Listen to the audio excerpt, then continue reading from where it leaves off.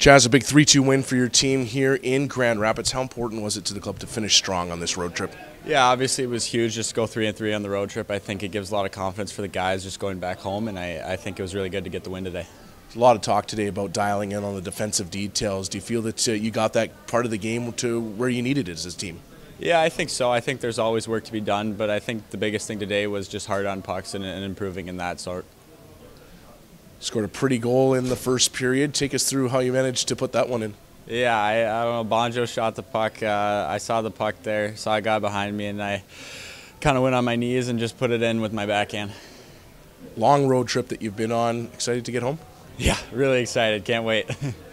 Looking towards this next week, how important is it for you guys after a really long stretch here away to kind of recuperate a little bit, recover, and then get set for a couple of big games against the Rockford IceHogs? Yeah, it's huge. Obviously, this is a really long road trip for sure, and we're really looking forward, like I said, to the home games next weekend.